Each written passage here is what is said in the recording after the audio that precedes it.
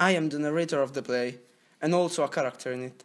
The other characters are my mother, Amanda, my sister, Laura, and a gentleman caller who appears in the final scenes. There is a fifth character in the play who doesn't appear except in this larger-than-life-size photograph over the mantel. This is our father, who left us a long time ago. Happy birthday, dear Laura. Happy birthday to you. That's a unicorn. That's beautiful, Daddy. Look at that, Mommy. You made her pretty happy, you know? I meant to.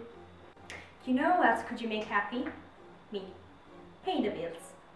We ran out of water this month. Twice.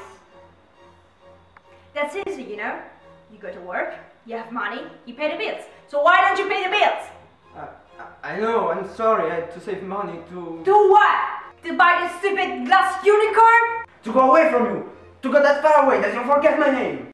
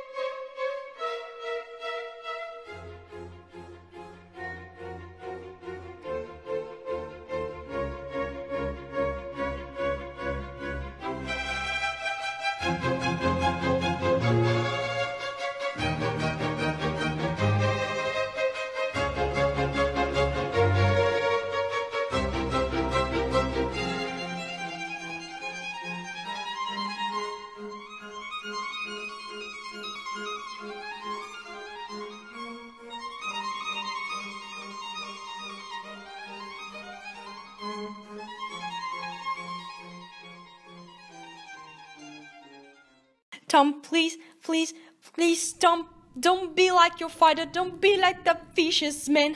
Do you promise me, Tom? Do you promise? I promise, Mother. I do. I didn't. Go then! Go to the moon, you selfish dreamer!